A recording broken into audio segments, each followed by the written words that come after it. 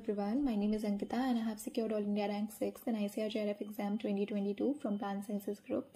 I've completed my BSc Agriculture from College of Agriculture, GB Pant University, Pantnagar. So through this video, I'll be sharing my preparation strategies for all the upcoming JRF aspirants who are basically targeting for Plant Sciences Group. So first of all, I'd like to say that before starting your preparation, please go through the syllabus and also analyze previous year questions so that you can understand the pattern and demand of exam very clearly.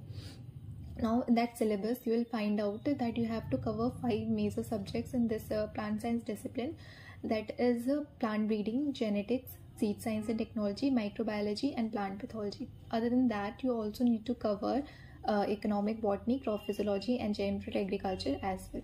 Now I'd like to mention the list of books that I had followed during my preparation. So for genetics, I referred the Fundamentals of Genetics by B.D. Singh and also Genetics Made Easy. Now from B.D. Singh, you need not to cover the entire syllabus because for molecular genetics and nature of gene action, I had completed it from Genetics Made Easy only, because in B.D. Singh the information given there is quite lengthy and also not relevant. Much of it is not relevant from exam point of view. Other than those topics, you need to cover entire B.D. Singh very thoroughly and read it line by line. Also try to solve or focus upon the numerical aspects, because there are high probability that question might be asked from this topic or numericals every year. Plant breeding, I read Principles and Methods of Plant Breeding by B.D. Singh, and reading this book helped me understand the concepts very comprehensively. Now for stress breeding portion, I'd recommend that if you are having enough time in your hand, then you can cover it from B.D. Singh. Other than that, you can also cover it from Fundan Singh if you are not having much of the time. Then while reading this book, that is B.D. Singh, you might find little difficulty in understanding few chapters in a single go, like biometrical techniques or molecular markers, but it's my sincere suggestion, do not skip those chapters. Try to read it multiple times, try to make notes, lists of scientists or table of differences, and revise it daily or on an alternate basis so that you will be able to cover those chapters also. Now for both breeding and genetics, for solving objectives, I had referred objective book by B.D. Singh and B.K. Prasad. So try to solve those questions, chapter wise questions, once you have completed the chapter simultaneously. Now for plant pathology, I had referred to textbook of fungi, bacteria and viruses by H.C. Dubey, and also Angrio notes for understanding the basic concepts. Other than that, for objective questions, I have solved Utpal Kumar Bhattacharya book and also read Plant Pathology and Overview book by Sharma and Kokar. So for plant pathology, I'd say that the trend is quite shifting and the questions being asked are more unpredictable. For example, this year only I'd like to say that for fungal classification part, I had prepared it up to family level, which was supposed to be sufficient for exam point of view. But the question that was asked this year was from tribe level. So if you want to have an edge over other students and if you want to secure a good rank, you need not only to rely upon the basic books, you also need to have some extra information for which you can refer Kokar and Sharma book. For seed technology, I had referred the Principles of Seed Tech by P.K. Agrawal and Seed Tech at a glance also. So try to remember all the tables that are there given in the book, and do not try to categorize any table as an unimportant one and skip them.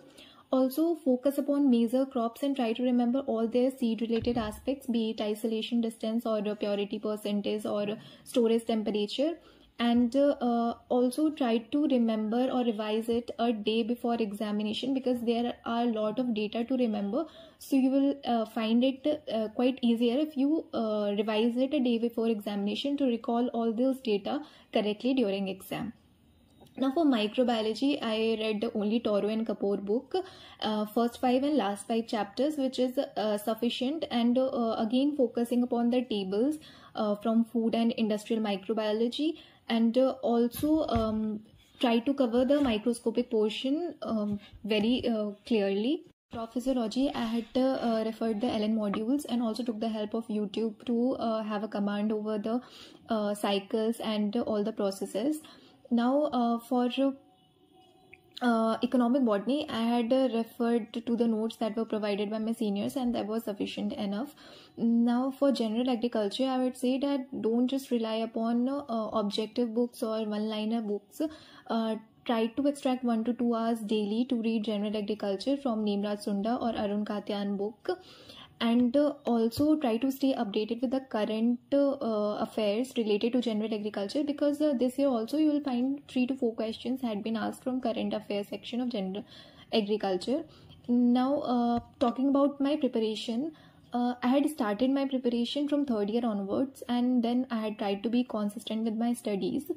I'd also like to suggest that try to be more analytical and comprehensible while studying, because merely mugging up the facts won't help you in the examination.